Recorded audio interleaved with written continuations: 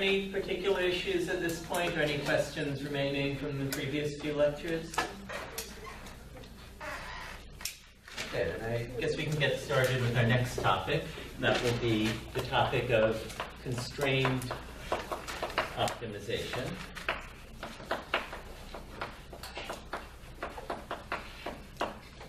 So constrained optimization is continuing from our previous lecture where we looked at unconstrained optimization.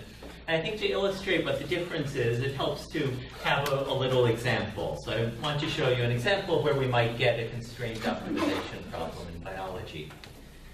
So let's suppose that we're interested in figuring out how quickly we can synthesize some molecule through a set of reactions.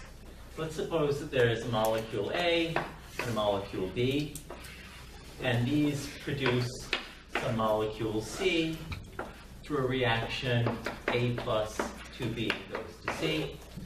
And then we'll suppose further that C and B combine to produce another molecule D through a reaction B plus 2C goes to D.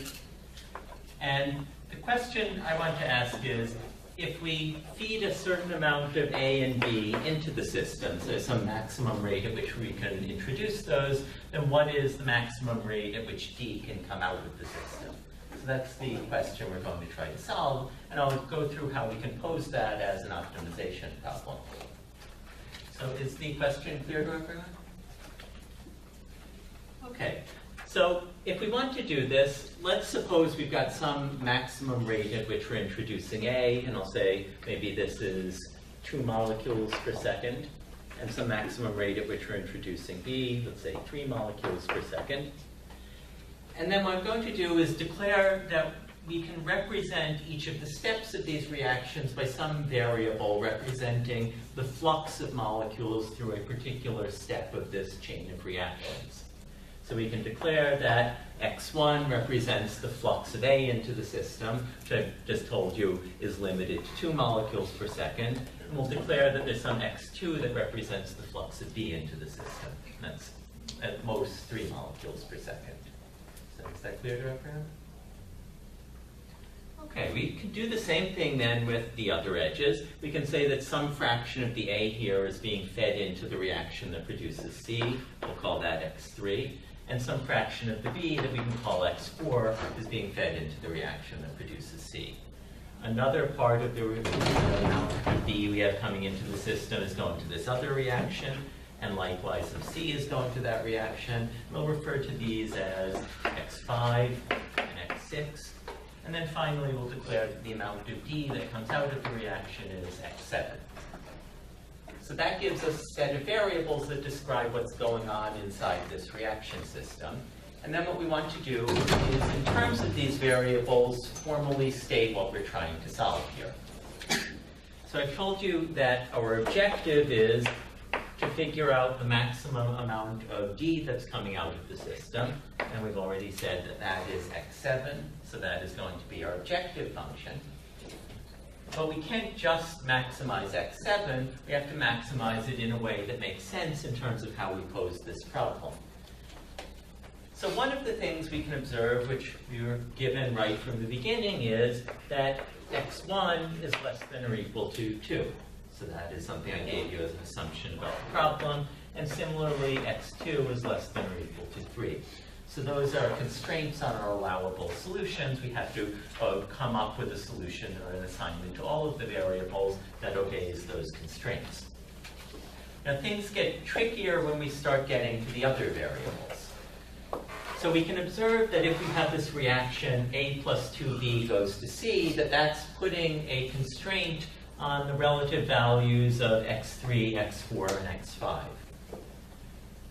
So what can we say about x3 and x5 for this reaction to be true?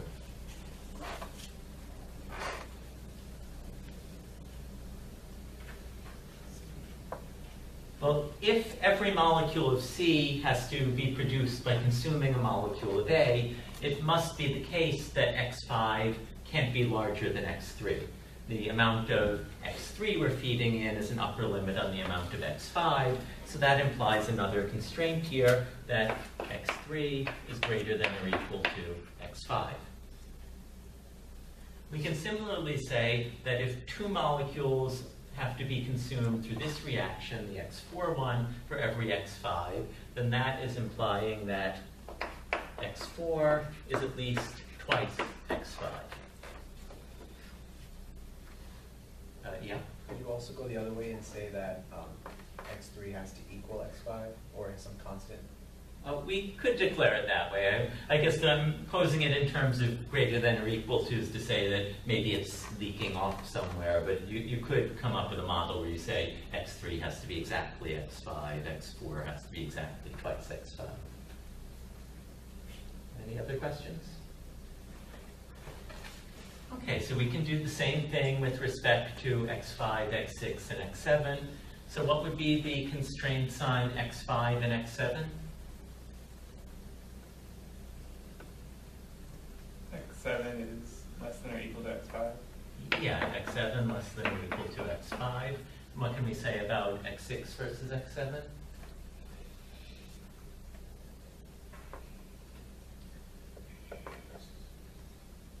Yeah. Wouldn't it be x7 is less than or equal to 2x5? Well, yeah, you're right. x7 is less than or equal to 2x5. That means we're consuming two molecules of C going into here. And so x6 would be less than or equal to x7.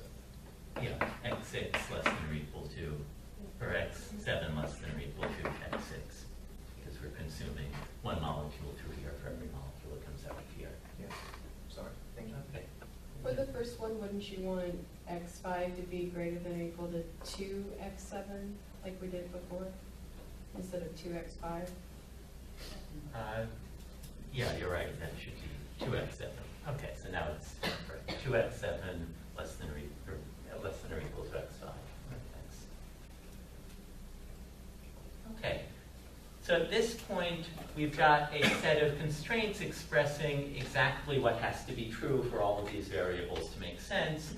And then we have now a well-posed problem. In particular, this is an example of an important class of problems called linear programs.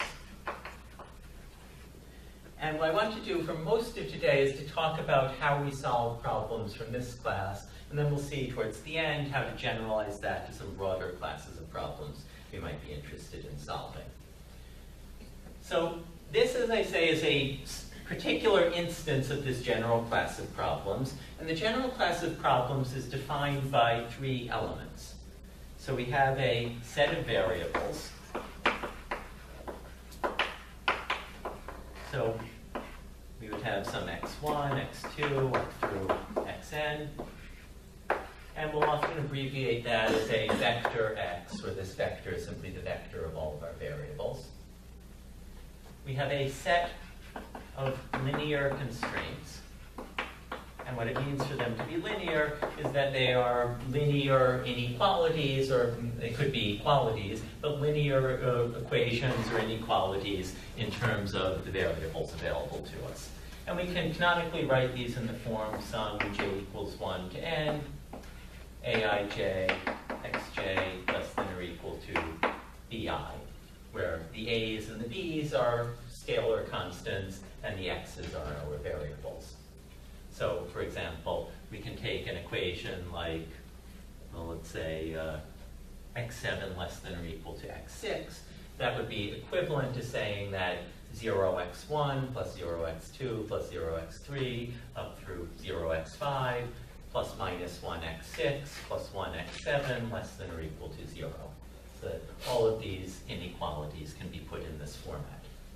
So we would often write these canonically as less than or equal to's. They could be greater than or equal to, but then just flip the signs and they become less than or equal to. And they could be equalities, but you can also express an equality as a pair of less than or equal to. So A is less than or equal to B, and A is greater than or equal to B, which is the same as minus A is less than or equal to minus B.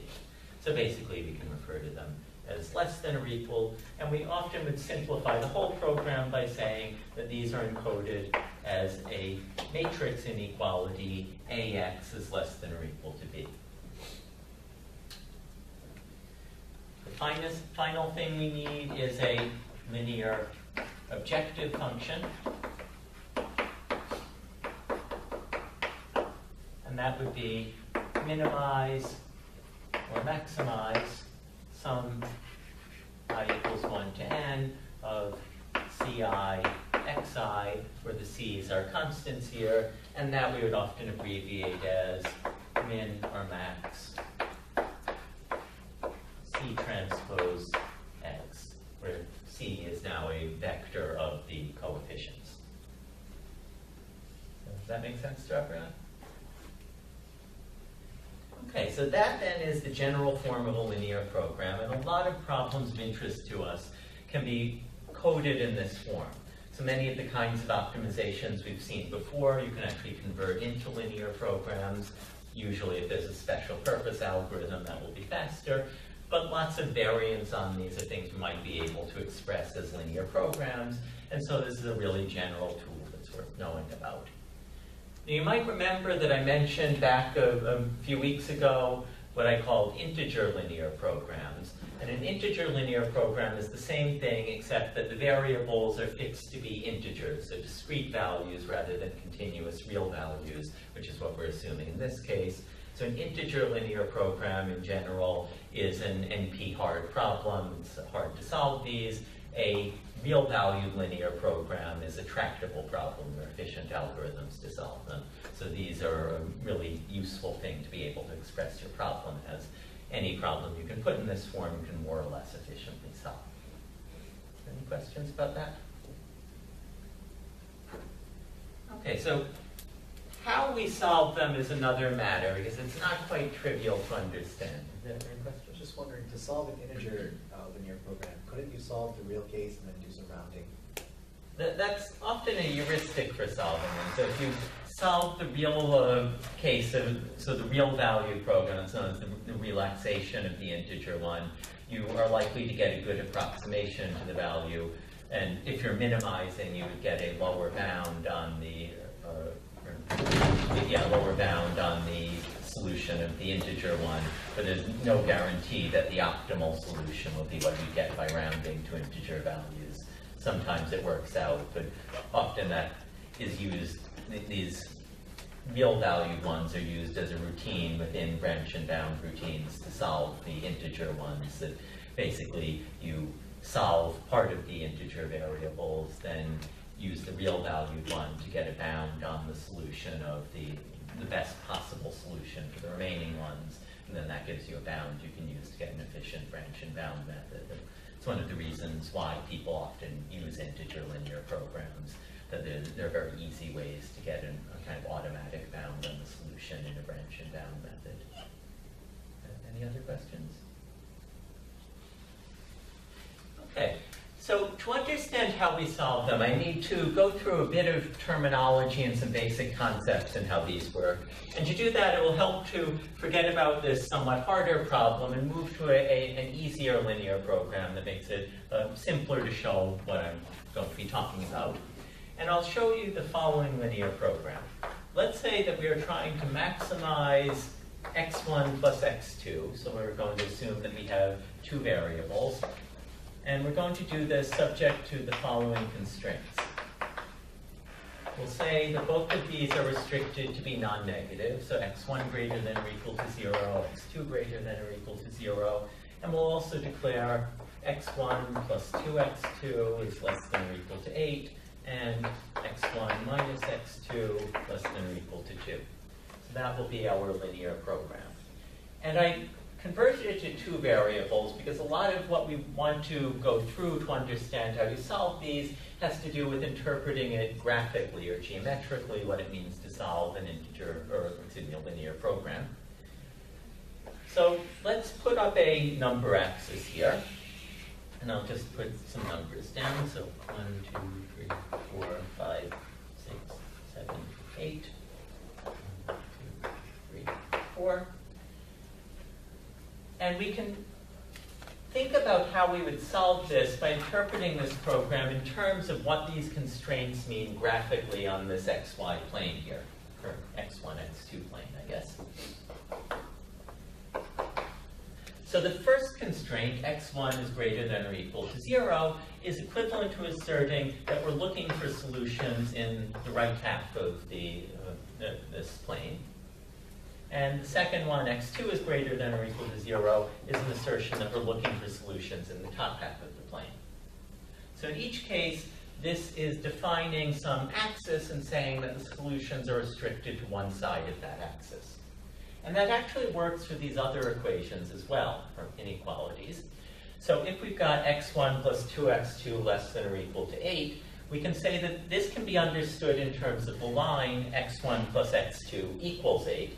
And it's an assertion that solutions lie on one side of that line. We can figure out where that line is by finding its intercepts on the axes. So if x1 were 0, that puts you on the y-axis here. That means 2x2 less than or equal to 8, or x2 less than or equal to 4. So that's going to be one of our intercepts. And if x2 is 0, x1 will be 8. And so that's telling us that we'll have solutions on one side of this line here, and in particular, they're going to be solutions below that line. We can do the same thing with this other constraint, x1 minus x2 less than or equal to 2. So the intercepts of that are going to be 0 minus 2 and 2, 0. We draw a line through there. And this will end up being an assertion that our solutions are on this side of that line. So in the two-dimensional case, our constraints will always end up like this. There'll always be an assertion that the solution is on one side or another of a line. And in higher dimensions, it would be a generalization of this. So in 3 dimensions, constraints will turn into planes. There'll be an assertion that we're looking for solutions on one side or another of a plane. And in higher dimensions, they're what are referred to as hyperplanes. So a hyperplane is just the higher dimensional generalization of a plane, but basically that's always what's going to happen. If you have linear constraints, you'll get some sort of flat surface, and each one asserts that solutions are on one side or another of that surface. In this case, if we put together all of those constraints, we can see that those define a kind of geometric object here, this quadrilateral, and they're an assertion that all of our solutions are inside this quadrilateral. These quadrilaterals in the general case are referred to as simplices, or single one is a simplex. So the solutions will always be inside a simplex if there is any solution to the problem. And we refer to the space inside the simplex as the feasible space. So if the problem is solvable, there must be some feasible space, and we're trying to optimize the solution within that. And then points outside the feasible space are called infeasible. Okay, so I guess I should also point out, you'll sometimes see the term polytope that you can just use synonymously with simplex about the same kind of geometric object. So essentially what we're trying to do is optimize the objective function within the simplex or polytope that defines the feasible space. Now there's no guarantee there is a feasible space. For some kinds of problems, the feasible space could be the empty space. You could also have an open feasible space that could be possible to just move infinitely far away and keep getting better and better values. But where the problem gets interesting is where there's a finite feasible space.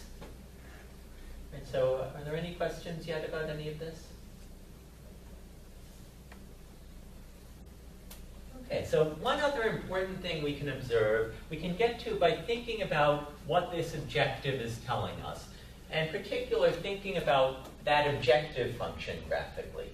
So just as our constraints are defined by these lines in 2 dimensions, or planes in 3 dimensions, and so forth, we can also think of our objective function being defined in terms of a line or a plane or a hyperplane. And in particular, think of it in terms of a family of lines that correspond to constant values of the objective function.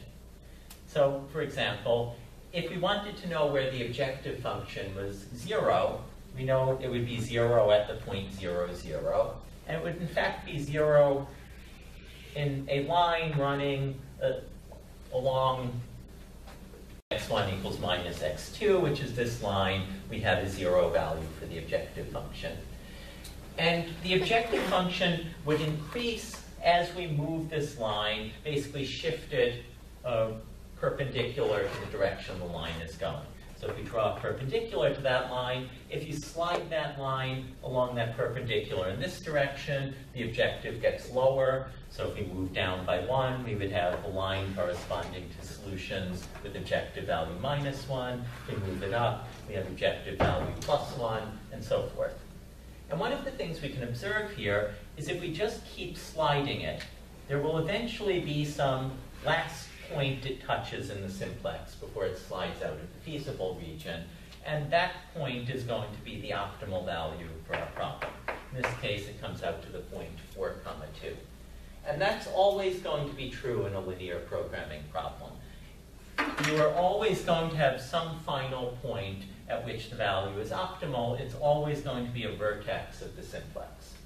Now, it is possible if these lines of constant objective value happen to be parallel to one of the lines that defines an edge of the simplex, it's possible that you actually hit an entire edge and then everywhere on there would be optimal. But you're always at least guaranteed that there is an optimal solution at a vertex in every linear program, as long as there's some feasible region.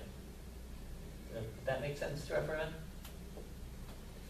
Okay, so that observation is the basis of the first technique that was proposed for solving these, and a technique I want to go through for how we can solve them. Yeah. What if the feasible region is infinite? Yeah, so if it's infinite, it's possible there is no finite solution. So you could have a feasible region that maybe looks like a cone, and then depending on what your objective function is, either this would be the optimum, or it could just go off to infinity.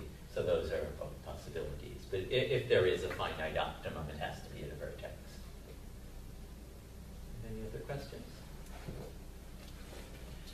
Okay, so this observation that it has to be at a vertex is one of the key factors behind a method called the simplex method. And the simplex method uses this fact that optima have to be at vertices, as well as the fact that if we have a linear objective function, you can, in a sense, always improve that objective function through local movements until you get to this optimum point. So in other words, if we're anywhere other than the optimum, you just have to move in the direction of this tangent line, and you will get closer to an optimum. And those two observations together led to the idea that we can come up with a greedy algorithm. So an algorithm where you can start at any arbitrary vertex and keep taking locally good steps, and you are guaranteed to eventually get to an optimal solution. And the basic idea behind it is that we can pick some starting point, let's say 0, 0, that is a vertex of the simplex, and then all we need to do is see, is there at least one vertex neighboring to that one that has a better objective value? If there is, we can take that one. In this case, we could go either right or up. Both of those improve the objective, and it doesn't matter in terms of eventually getting to an optimum. So let's say we go up to 0.04, and then we can look again and ask, is there a neighbor of that vertex that has a better objective value? And we can observe that this one improves the objective from 4 to 6. So we can take that move and end up here. And then we can ask again, is there a neighbor of that point that would improve the objective value? There are two neighbors. This one has objective 2. This one has objective 4. So there isn't. And that is enough to guarantee that we found the optimal solution. If no neighbor has a better objective value, then we know we're at the globally optimal solution. So that basically is the simplex method, although in implementing it, things get more complicated. But that's the intuition, at least. Does that make sense to everyone? Okay, so what I want to do is go through how we would actually do this for harder problems, ones where we can't just draw the simplex. And it's not entirely trivial, because these simplices can get very complicated. if you have n variables, the number of vertices can actually be exponential in n. So you can't just count the vertices or go through all of them. You need to do it somewhat more intelligently, but we'll go through a way that we can do that by hand and see how it really works, and then I'll tell you a bit about some more complicated methods you wouldn't want to run by hand.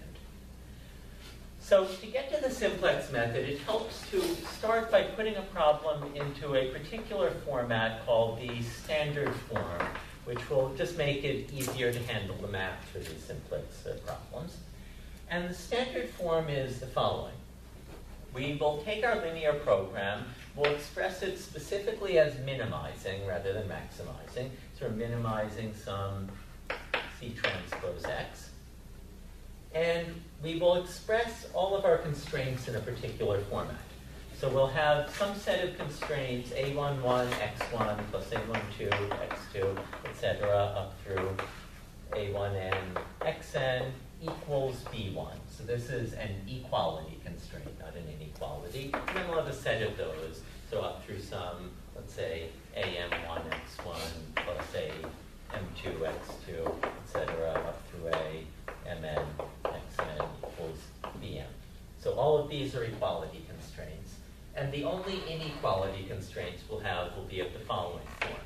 X1 greater than or equal to 0, X2 greater than or equal to 0, and the same for all of our variables. So we insist that there is an inequality constraint forcing each of our variables to be specifically greater than or equal to 0. All of our other constraints are equality constraints. And that collectively is what we mean by standard form. So is the definition clear to everyone? Okay, so if we want our program in standard form, then we'll need a way of taking our program in whatever form we're originally given it and turning it into the standard form version we want. And I'll just abbreviate that the standard form version we would typically refer to as minimize C transpose X subject to AX equals B, X greater than or equal to 0. So that's just a shorthand for what we've said here.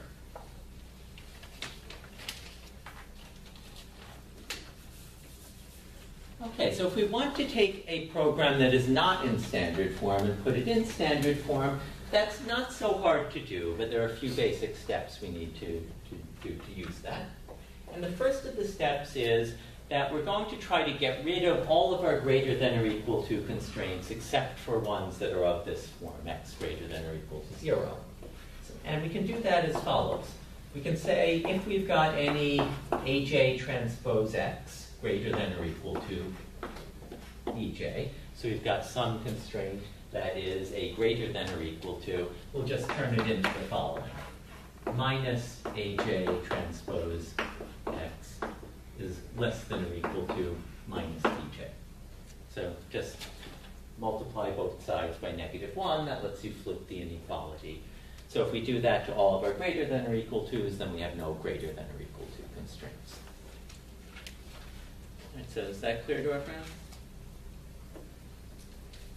Okay, so the next thing we want to do is a little trickier to get, and this is to take now our less than or equal to constraints and turn those into equality constraints. And the way we do that is as follows. If we have some AJ transpose X less than or equal to BJ, then what we're going to do is turn that into the following. AJ transpose X plus, let's call this XJ bar, equals BJ, and then throw in a second constraint, XJ bar greater than or equal to 0. So what this is asserting is that if the thing on the left is smaller than the thing on the right, then it must be smaller than the thing on the right by some non-negative amount. And that non-negative amount is this thing encoded as XJ bar, which is referred to as a slack variable. So essentially what we're doing is we're saying that XJ bar is the amount by which AJ transpose X is less than BJ, and then we can assert that since this was a less than or equal to, XJ bar has to be non-negative. If these were exactly equal, x j bar would be exactly 0. So what we've done then is get rid of our less than or equal to constraints. So we've got equality constraints and just inequalities of this form, asserting all our variables are greater than or equal to 0. So is everyone with me so far? Okay, the next thing we do, which we would only do if we have some x that might be negative. So if xi might be negative, so essentially if we don't already have a constraint asserting that xi is non-negative, then what we're going to do is transform the variable xi into a combination of two variables, xi plus minus xi minus, where we then assert xi plus greater than or equal to 0, xi minus greater than or equal to 0. So this is just a way of taking variables that might be negative and allowing us to throw in greater than or equal to constraints for every variable.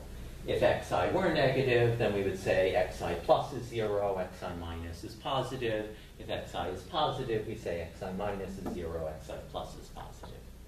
Does that make sense to everyone? Okay, and then the last thing we need to do is if we happen to have maximization, so maximizing C transpose X, then we just say that we are instead going to minimize minus C transpose X. So we just change C to minus C, and then we've got a minimization problem. Did you do a quick example of number 3 of the xi minus? Yeah, well, if we, well, let's say we were looking at this problem and we didn't have the constraint x1 was greater than or equal to 0, what we could do is just say, everywhere we have an x1, we would plug in this x1 plus and x1, or x1 plus minus x1 minus. So we would change our objective function to maximizing x1 plus minus x1 minus plus x2. We would change this to x1 plus minus x1 minus plus 2x2 less than or equal to 8, and so forth. Is that clear? Yeah, thank you. Okay. All right, so that basically gives us a way of getting our program into the standard form. And then what we're going to want to do is perform the actual simplex algorithm on the program.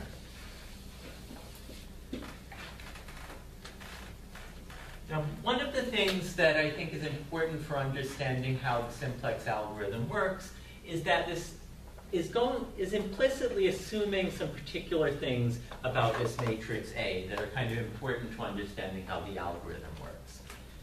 In particular, we are assuming matrix A is underdetermined.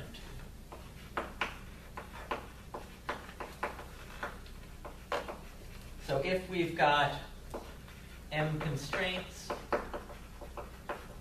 and n variables, we are basically assuming m less than n. So what would go wrong if m were equal to n? So if A were a full rank system?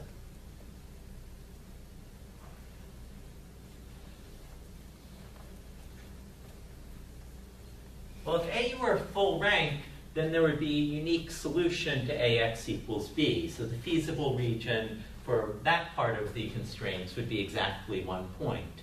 And either that would satisfy these other constraints or it wouldn't. If it didn't, then there's no solution. If it did, then there's just that one solution. So basically, if A were a full rank, then this is just a linear system solving problem. What would go wrong if A were an overdetermined system?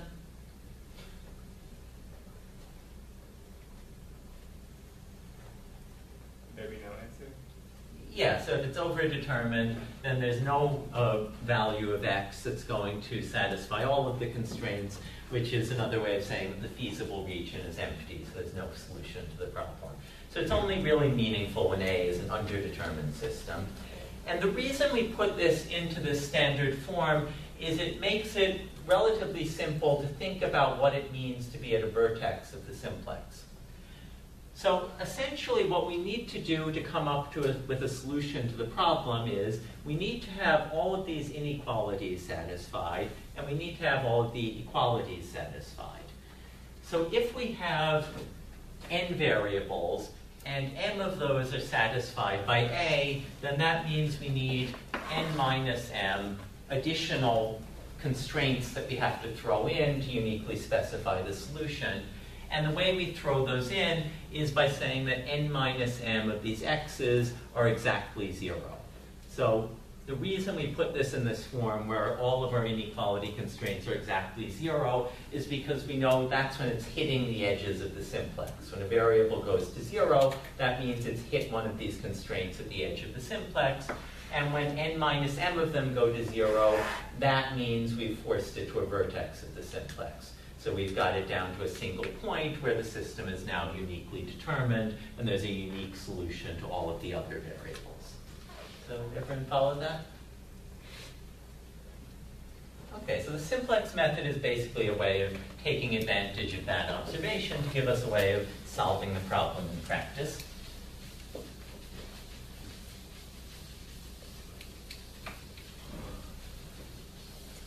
So the way we're going to go through this is that we are first going to pick an initial vertex. So to start the simplex method, you have to be at a vertex. You have to find a vertex of the polytope. It doesn't really matter which one, and it could affect the efficiency, but basically you have to find one. That's not necessarily a trivial thing to do, because not every way of forcing n minus m of these to 0 is going to give you a solution to the problem. But usually you can kind of design the problem so that there is an obvious solution, or at least pick one based on the structure of the problem. So basically, you kind of try to design your model so that it's easy to get to its starting point. So I'll just assume we have that.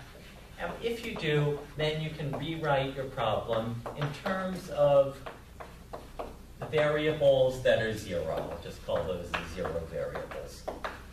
We have to force n minus m of the variables to 0, so what we'll try to do is rewrite everything so that so the other variables and our objective are expressed in terms of the ones we forced to 0.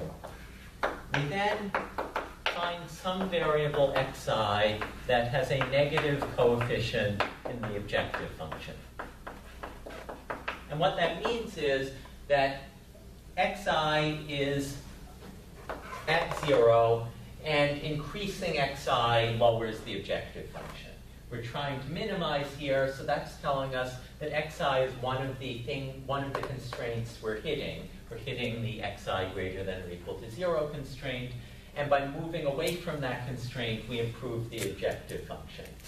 So what's going to happen is that we can pick that one, and we know that we can move along one edge of the simplex to improve the objective. And then what we'll do is increase xi until some other xj becomes 0. So one of the xj's that wasn't already 0 becomes 0, and that corresponds to now hitting another objective. So basically hitting another constraint. So what this means is that we've picked a vertex where xi is 0, and this increase of xi means that we slide along an edge of the simplex until we hit another vertex where now xi is non-zero and xj is 0. So that is the basic simplex operation.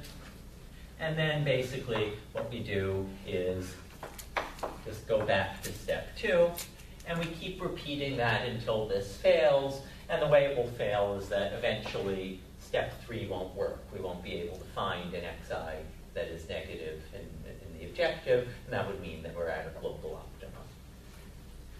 So that at a high level is how it works. And I think it'll be easiest to understand if I just start with an example and we walk through what these steps look like. So let's suppose we've got the following problem. We are maximizing x1 plus 3x2 given the following.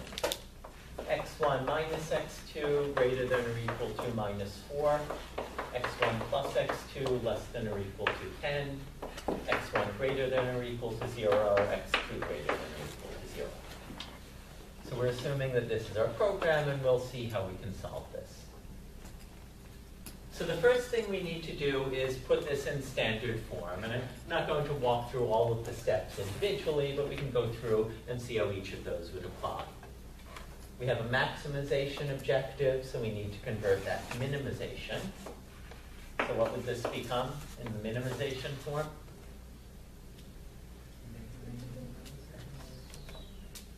Okay, we're minimizing minus x1 minus 3x2. So to convert maximization to minimization, to split the sign. And we then need to rewrite some of our constraints to get all of this in standard form. So we do need to modify these constraints here. So we have the constraint x1 minus x2 greater than or equal to minus 4. So we're in this condition here. We've got a greater than or equal to, so we need to flip it to a less than or equal to. So we'll say that we will just flip the sums on that. Minus x1 plus x2 less than or equal to plus 4. And we will then end up in this condition that we've got a less than or equal to, so we'll need to throw in a slack variable. And if we just combine those together, what we'll end up with is minus x1 plus x2, we'll call the slack variable x3 equal to 4. So that's what we get if we apply those two steps to this constraint. So what would we get from this constraint? How would we modify that? Yeah, so we will take x1 plus x2, we'll throw in a slack variable we can call x4, say that equals 10, and then we just have to remember to throw in greater than or equal to constraints for our slack variables as well. And that gives us our standard form linear program. Now if we want to apply the simplex method, then what we're going to need to do is find a starting point. And I've defined this in such a way that we can pick a relatively trivial starting point. So x1 equals x2 equals 0. So we have a system with 2 equality constraints and 4 variables. So we know that we're going to have to fix 2 more variables to get it down to a unique solution. So we're choosing to fix x1 and x2, basically make them hit these 2 constraints. And then that will uniquely determine x3 and x4, since we now have a full rank set of constraints. All right, so the way we're going to evaluate that, at least when we do this by hand, is as follows.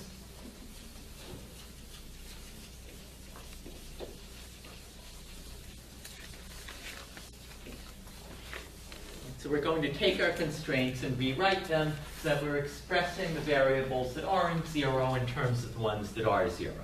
So for the moment, we're going to leave our objective function alone. That's going to be minimum minus x1 minus 3x2.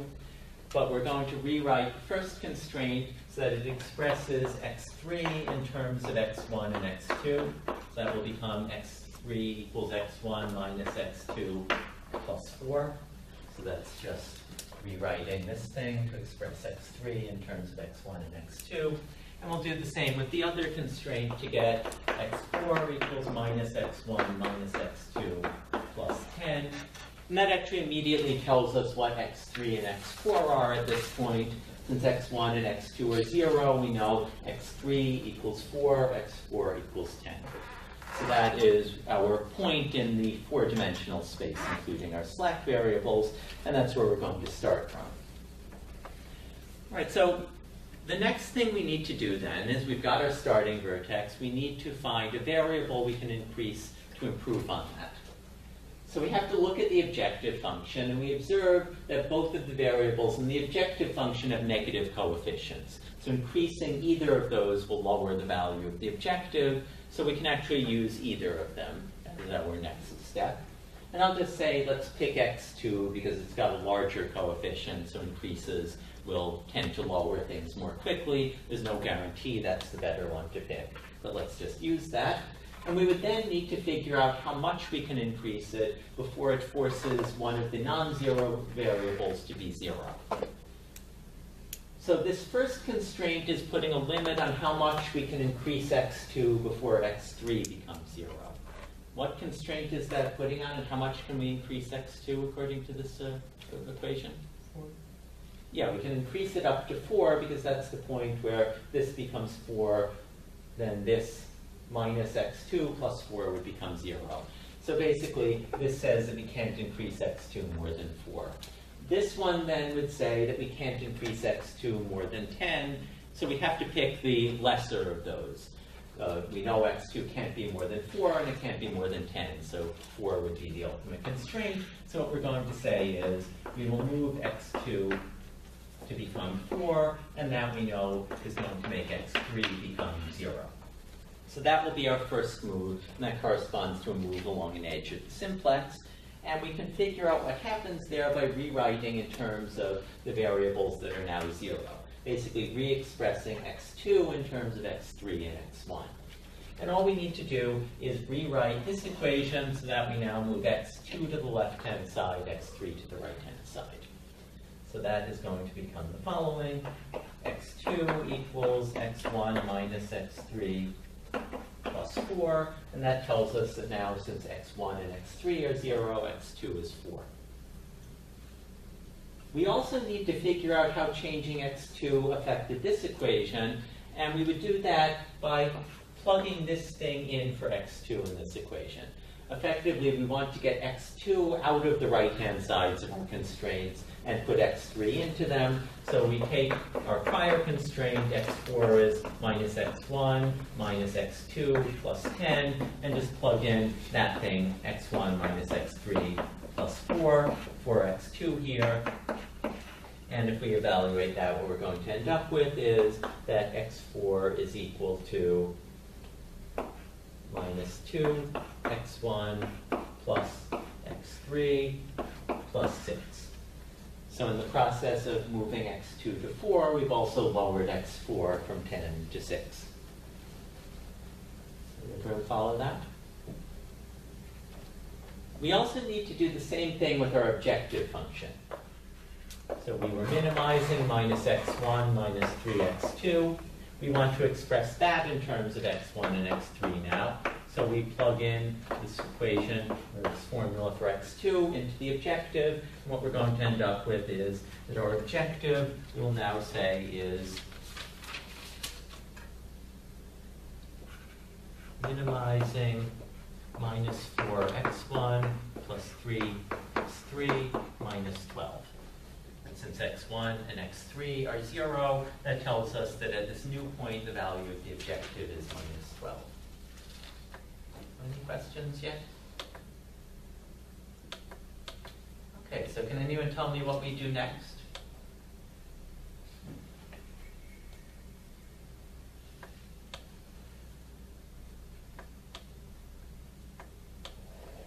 Well, we've just moved to a new vertex of the simplex, and now we need to see if there's another vertex we can move to. So we look at our objective function and we see, is there a variable that's currently 0 that has a negative coefficient in the objective? And we can see that we have two variables in the objective, x1 and x3, and only x1 has a negative coefficient.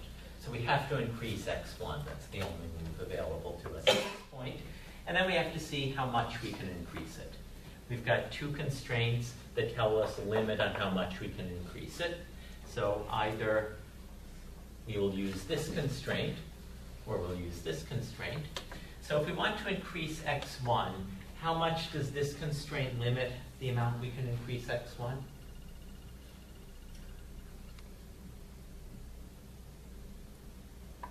Well, we want to figure out how much we can increase it before x2 goes to 0. Basically, this is telling us that there's no limit. No matter how much we increase x1, x2 isn't going to go to 0 because x1 has a positive coefficient here. So this doesn't limit how much we can increase x1. What about this constraint? How much can we increase x1 before x4 goes to 0? To 3. Yeah, so we can increase x1 to a maximum of 3, so that's going to be the next move. We will increase x1 to 3, that will move x4 into our set of 0 variables, so that corresponds again to sliding along an edge of the simplex to a new vertex. And again, we can rewrite, so we can try to put now x3 in terms of put x1 in terms of x3 and x4, so we will rewrite this equation here. We're going to get the following.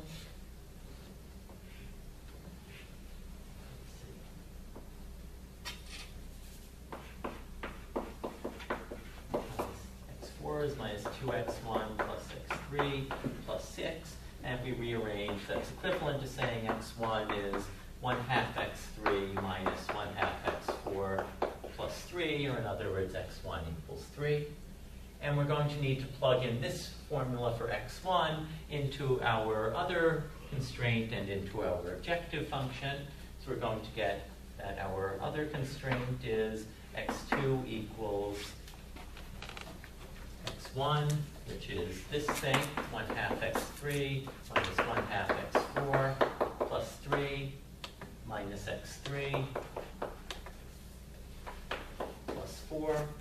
And if we work through the math there, what this is going to come out to is that x2 is minus 1/2 x3 minus 1/2 x4 plus 7, or in other words, x2 is currently 7. And we then have to do the same with our objective function. So we want to plug in our new value for x1 into x1 here. So we're going to get that our objective is minimizing minus 4 times 1/2 x3 minus 1/2 x4 plus 3 plus 3x3 minus 12. And if we simplify that, that's going to be equal to x3 plus 2x4 minus 24. Okay. So we're now at a new vertex, where now x3 and x4 are equal to 0, x2 is 7, x1 is 3. And our objective value is minus 24. So what do we do next?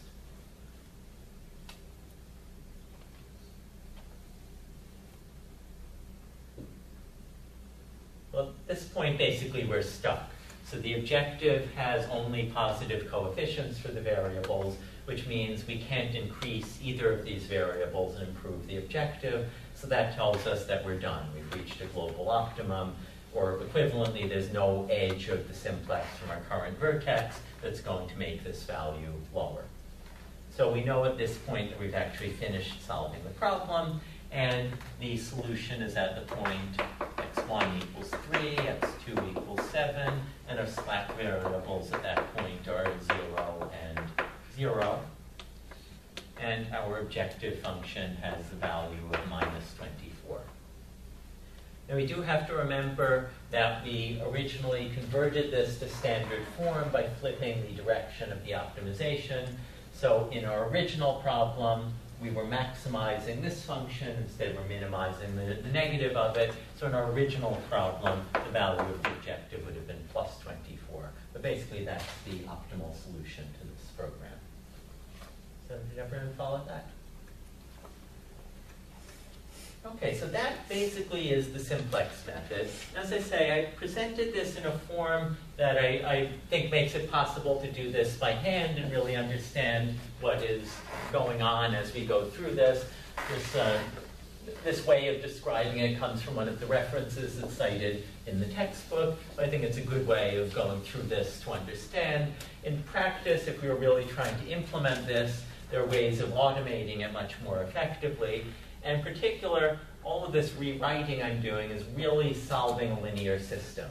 What we're trying to do every time we rewrite is take a system in which we have our equality constraints, and we've got some additional constraints corresponding to some of the variables being forced to 0, and we're swapping one variable out of that set, putting in another, and then solving the linear system to find the values of the non-zero variables.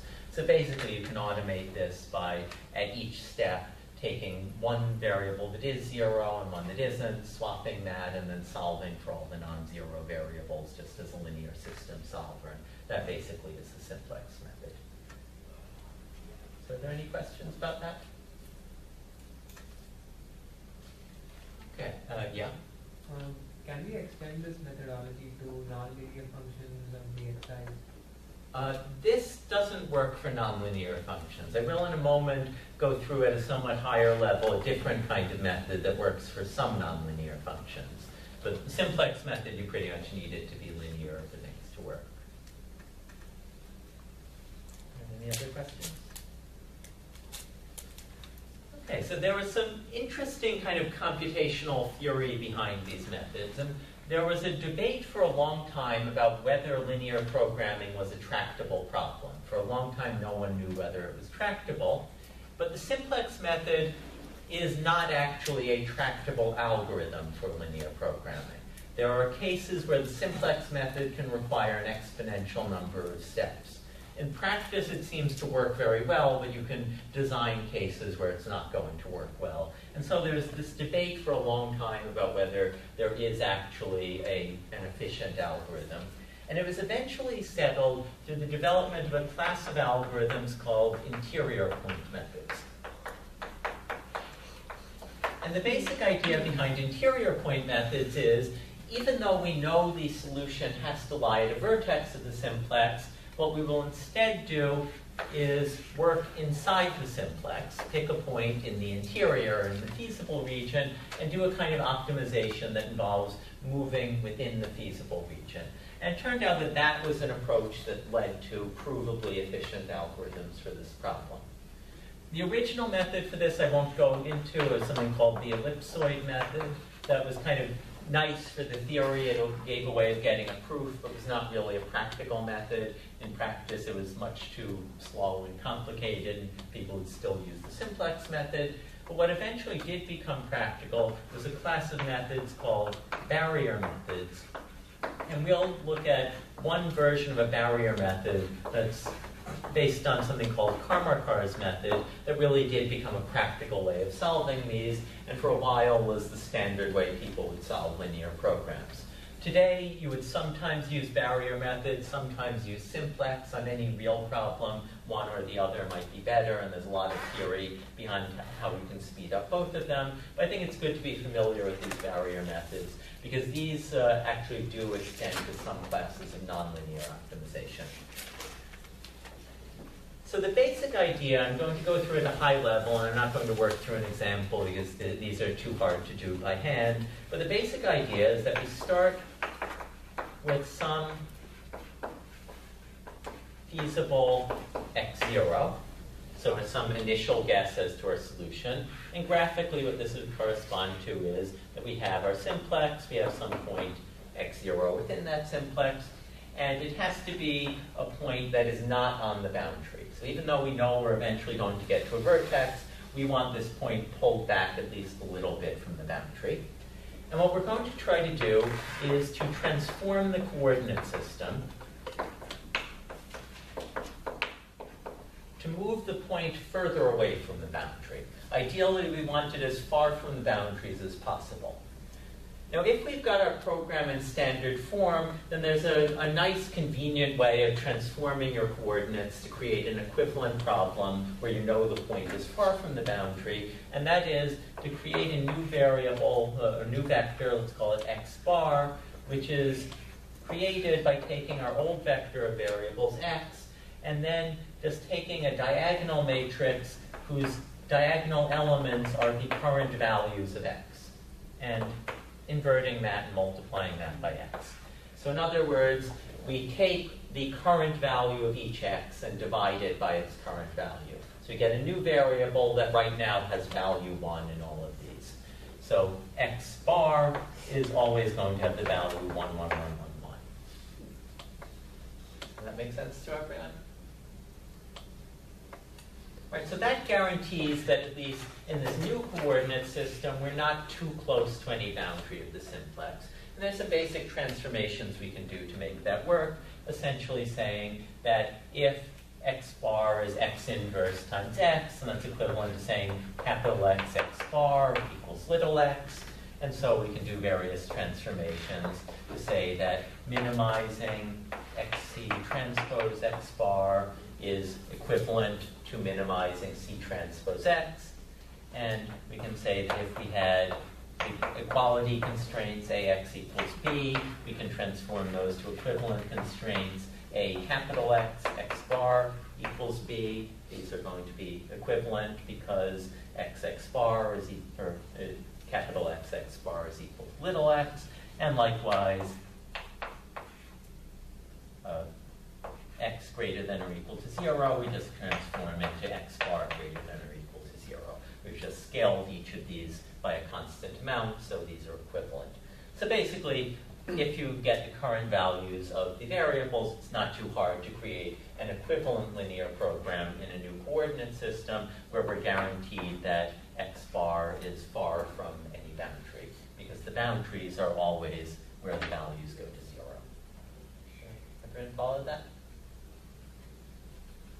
Okay, so what we next want to do is something kind of like the steepest descent method we saw last time. So we want to move in, or actually minus the gradient, to optimize our objective as quickly as possible. So essentially what we want to do is move in the direction of minus the gradient of our objective function. So let's call that gradient of g. And that is going to be the direction we want to go to improve our objective function as much as possible, or as quickly as possible. So if our objective function is C transpose x, what's the gradient of that? The first derivative? Yeah, it's the vector of first derivatives. And in particular, if we write this out, we've got c1 x1 plus c2 x2 plus c3 x3, etc. Then the partial of this with respect to x1 is c1, the partial with respect to x2 is c2, partial with respect to x3 is c3, or in other words, the gradient is just c. So it's pretty easy to figure out for a linear program, and minus gradient is minus c. Now there's a catch here, which is that we can't quite move in the direction of the gradient. And the reason is because we have to preserve our equality constraints. So we have ax equals b, that has to remain true, and if we start perturbing x, we're going to break this. So we have to do something a little more complicated to ensure that the equality constraints don't break. And what we do is to use something known as the null space of A. And the null space is a concept from linear algebra that works as follows. Suppose we have some vector v such that, let's call it v1, such that av1 is the null zeros vector.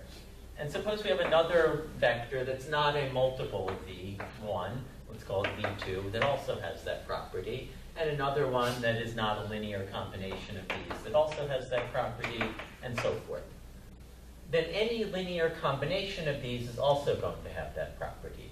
So if av1 equals 0 and av2 equals 0, then a times c1 v1 plus c2 v2 also equals 0, or any linear combination.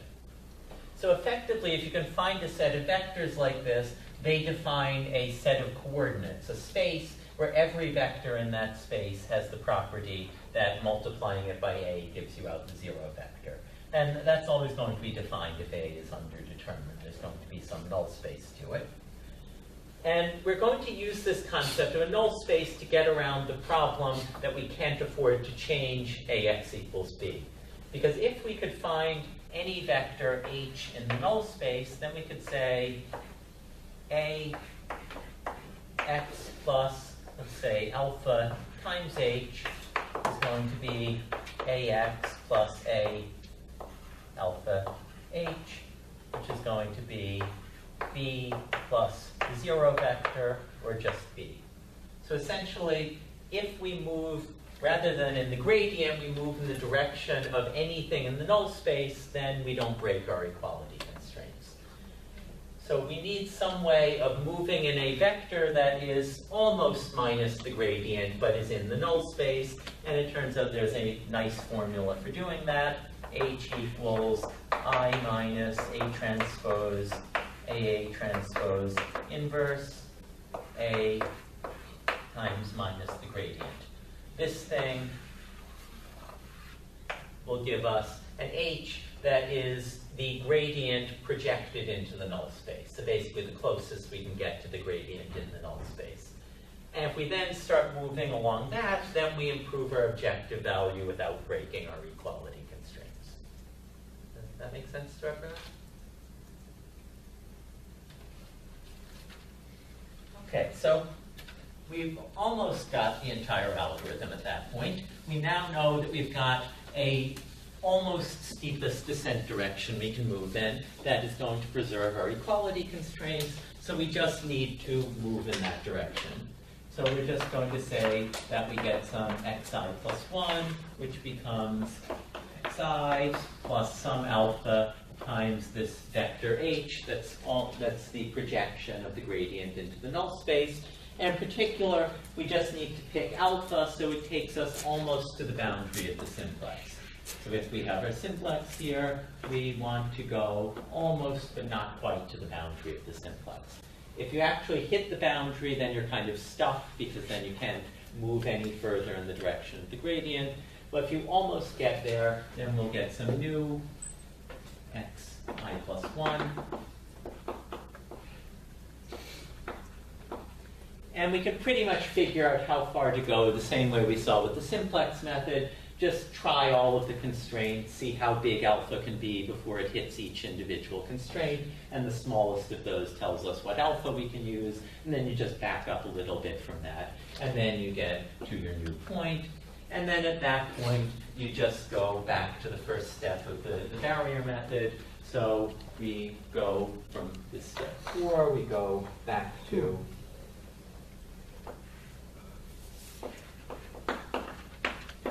step 2, and at that point we are basically done with our algorithm, or at least we've got all the pieces of it. We can keep walking through this, and at some point we're going to get close enough to a solution that we can figure out that we're uniquely at a particular vertex, and we know exactly which vertex is going to be the solution, then we can just pick that one.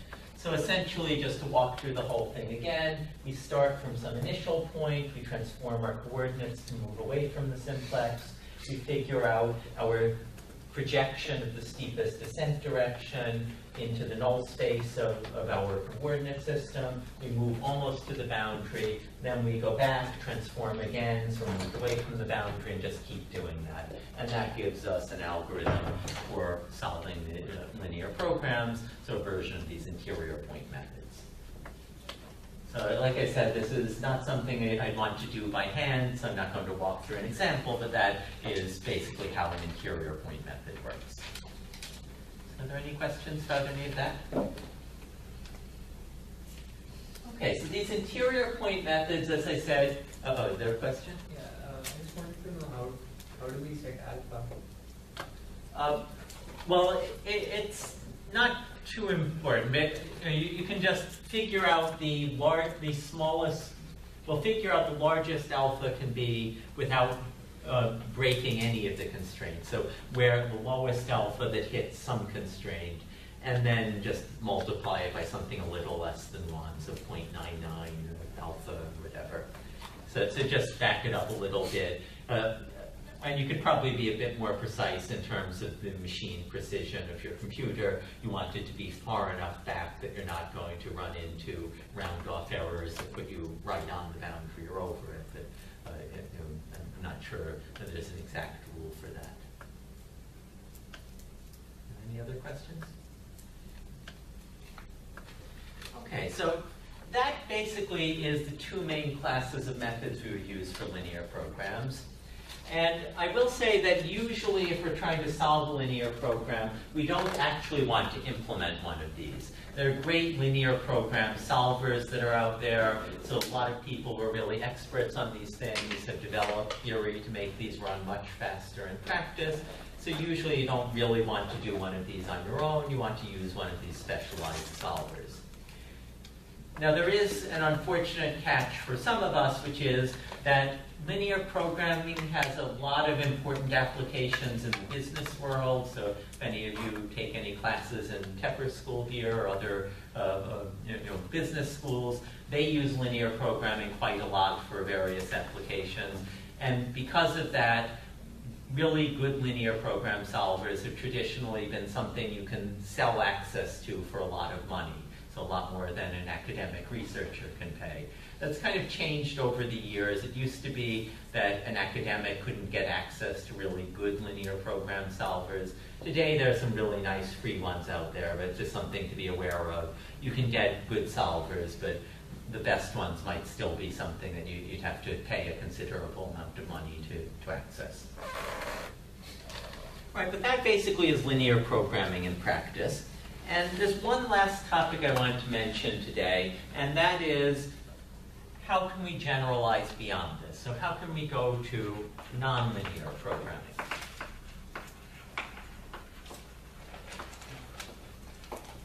In general, nonlinear programming is a hard thing to do. There's no method that's going to work and get a global optimum on every sort of nonlinear programming problem the way we can with linear programming problems. So you can't even globally solve every unconstrained nonlinear problem. But there are some important classes of problems that are still solvable by essentially the same kinds of barrier methods. So I want to tell you a bit about those. And to understand those, we need to understand a concept called convexity. So you can have a convex set. And a convex set S has the property that if we pick any two points x, y, and S, then any interpolant between those points, alpha x plus 1 minus alpha y, is also in S for all alpha in 0, 1. And graphically what that would mean is if we draw the set as some region of a space, then you can't pick any 2 points in the set for which a line between them goes outside the set. Any 2 points you pick, the line between them is entirely within the set. So this would be a convex set. This would be a non-convex set because we can pick a point here and a point here, and the line between them would go outside the set.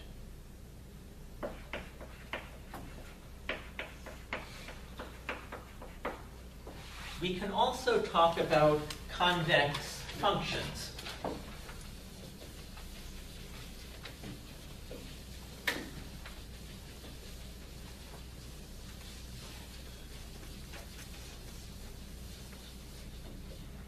So a convex function f has the property that if we take any 2 points on the function and interpolate between them as follows, so if we have some f of alpha x plus 1 minus alpha y, what we're going to end up with is something that is strictly less than or equal to alpha f of x plus 1 minus alpha f of y, again for alpha in 0, 1. And what that means is that if we take, let's say, an axis and plot f in the one variable case of f or a function of one variable, what this would mean is if we pick any 2 points on the function and draw a line between them, the function is strictly below that line. A more intuitive definition is that the function is upwardly curving at every point. So anywhere you go, it's moving left to right, it's curving upward, and in higher dimensions, it kind of has the same intuition. So sort of bowl-shaped thing is a convex function in higher dimensions. So this would be a convex f, and just like we can have a non-convex set, we can imagine a non-convex function. So here we could pick 2 points on the function, and the line between them passes below it. So this would be non-convex. And the important point in introducing these is that if you have a program in which the constraints define a convex set and the objective is a convex function, or in particular we're trying to minimize a convex function, then that's still solvable by the interior point methods. So you can still get a globally optimal solution. Okay, so any questions about that?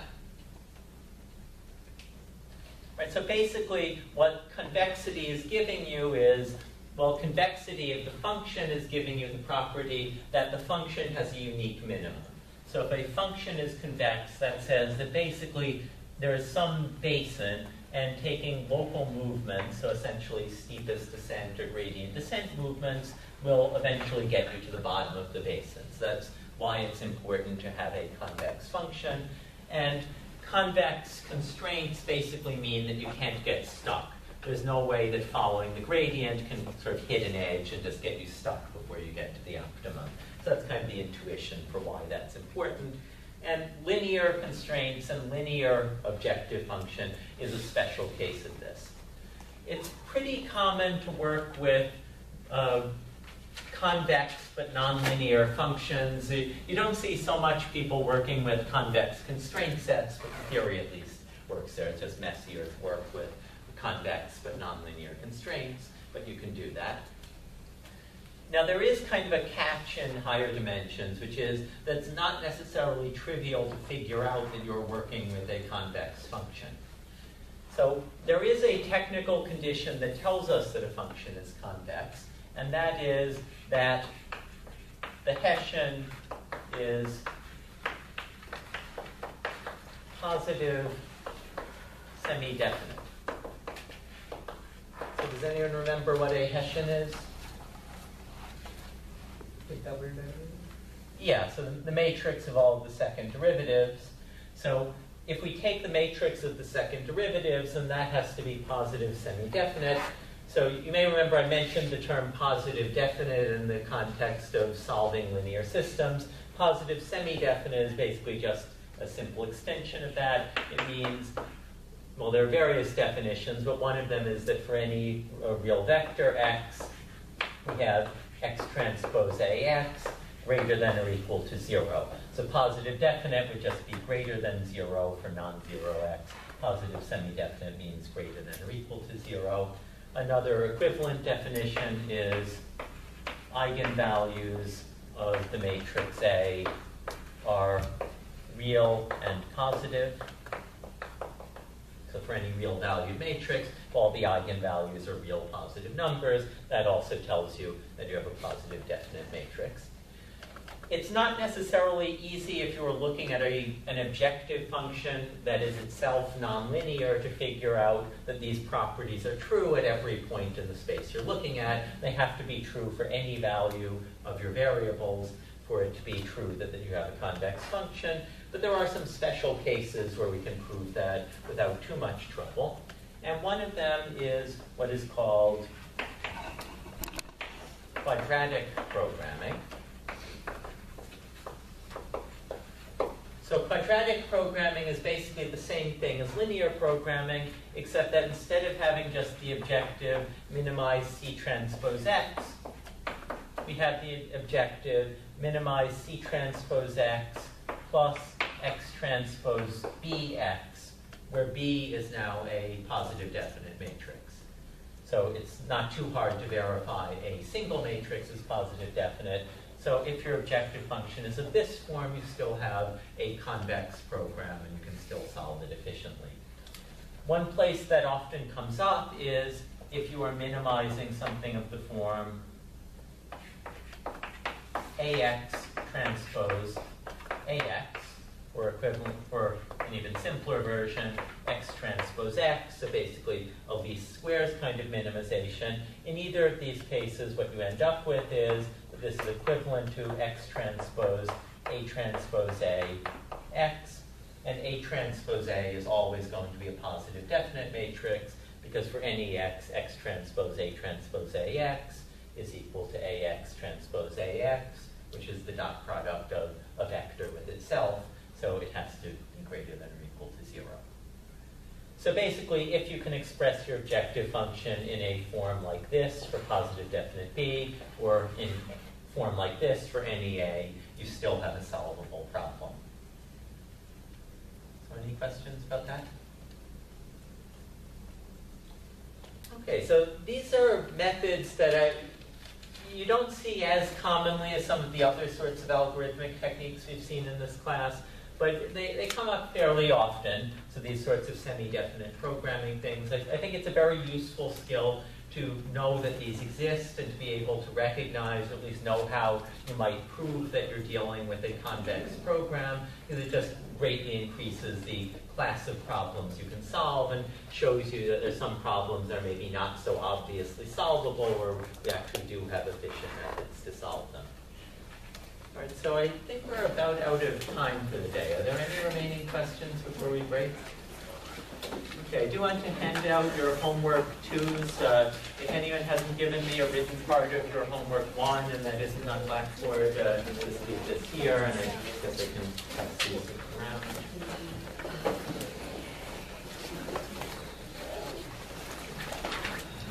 And I guess we'll stop there.